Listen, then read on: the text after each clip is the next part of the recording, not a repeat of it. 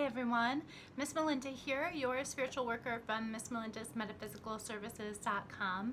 Last week I got a lot of really great suggestions about what to do for my giveaway, which happened last week.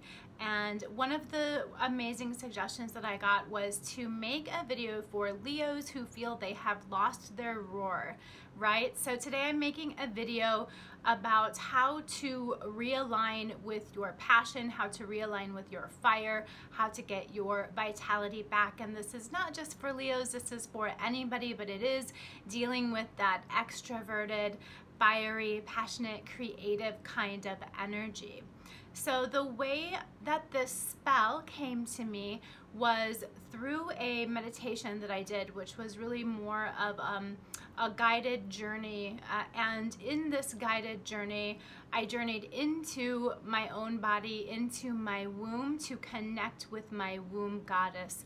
And what I saw there was a pretty wild goddess. She had long, wild, unkempt hair. She was dancing around a fire naked. She was older. She had like a saber or a sword, and she was shrieking and she was laughing hysterically, and she was just letting herself be primal and wild and really attuned with nature and really attuned with that fire. And the message that I received was to get back in touch, or to be sure I remain strongly in touch with that fiery, primal goddess within me, with that wild woman archetype, right? Let us not forget the wild woman archetype. So the spell that I created for myself, which I performed around Beltane, was to remind me and to connect me and to keep me in tune with my wild woman archetype. So for this spell, which can easily be translated to getting back your fire, this spell, you will need a figure candle to represent yourself. I recommend that your figure candle is in orange, red, or yellow like this. We're dealing with fiery, passionate energies. You can also use one of those little figure candles, like a little beeswax candle in the shape of a poppet or a doll baby, or you can use a plain stick candle. You can use anything to represent yourself. You'll want to carve that candle with your personal details, your full name and your date of birth, and then carve it with the attributes or the energies that we're really seeking here, like fire, passion, creativity, whatever it may be. And as you are carving this candle, you are charging this candle with your intentions, you're charging this candle with your energy. So be really focusing on fiery, passionate, strong vitality and vibrancy, and that kind of just alive, alert feeling that we have when we're connected with and submerged with the world around us, especially in nature, or when making art, or when dancing, things of this nature. And after you have your candle carved, you're going to want to dress it with an oil. And I recommend a fiery love oil, something that has cinnamon in it, something that's aligned with the energies of fire, something that really draws upon passion. And the reason I'm recommending a love oil is because this is really about self-love.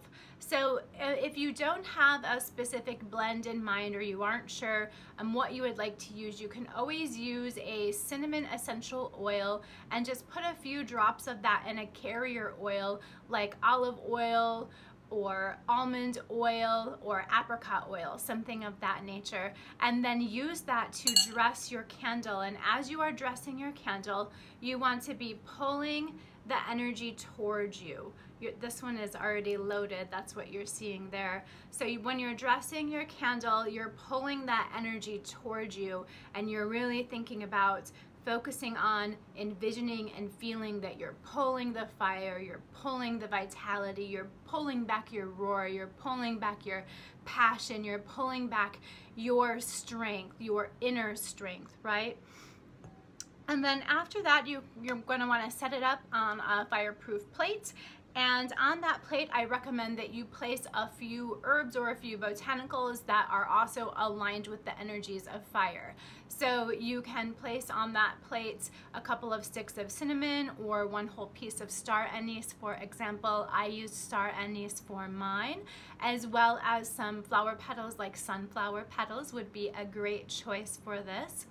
And then burn your candle, and as you are burning your candle, you're going to want to say a prayer for yourself and say a chant. So you'll pray to whoever you are comfortable praying to, whoever you have a relationship with. If you want to pray to your subconscious self, if you want to pray to your higher self, if you want to pray to God, if you want to pray to the universe, if you want to pray to the divine source of all, or if you want to pray to a goddess or a saint, it's all up to you. The point is you are talking with a power that is higher than your everyday self, and that can assist you with really cultivating the characteristics, the feelings, the energies, the mindset that you need in order to get back to this place that you are seeking.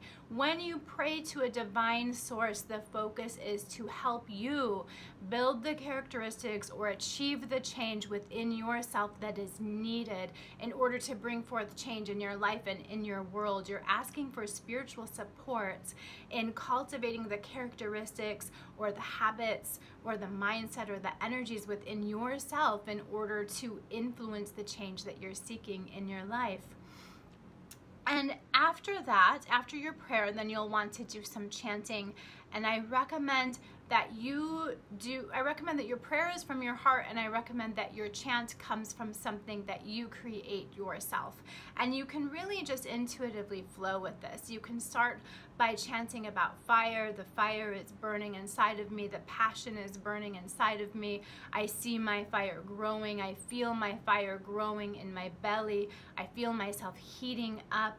My intensity is strengthening. My strength is growing. My creativity is flowing. Things of this nature, and let it just flow out of you until you get to a place where this chant turns into something that is very comfortable to you, very free-flowing, repetitive.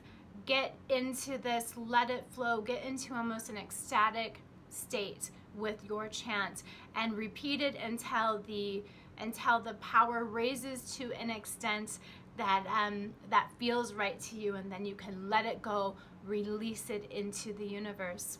Okay, after that, all you need to do is know that your work is done, trust in it, have faith in it, let your candle fully extinguish with safety, keep an eye on it, and when your candle is fully extinguished, I recommend that you take some of the wax remnants as well as the botanicals that were placed with that candle, and you put them in a charm bag for yourself.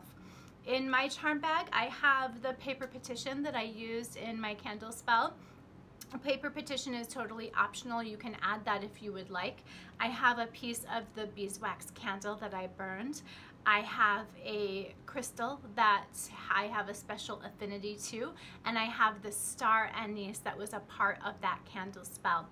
And when I was building my charm bag, I put some fiery oil on my hands, rubbed them together, hold the charm bag in my hands, direct some energy into it, raise some fiery energy within yourself, or some passionate energy, or some creative energy, or some energy for self-love within yourself. Channel it out of your hand and into the bag, and then focus on your fiery center of strength, your fiery center of confidence, your fiery center of self-love growing and flourishing. And when you feel that that is done, hold your charm bag against your belly and really spend some time envisioning and feeling the fire in your belly growing, growing, growing until it feels right to you, and then know that your work is done.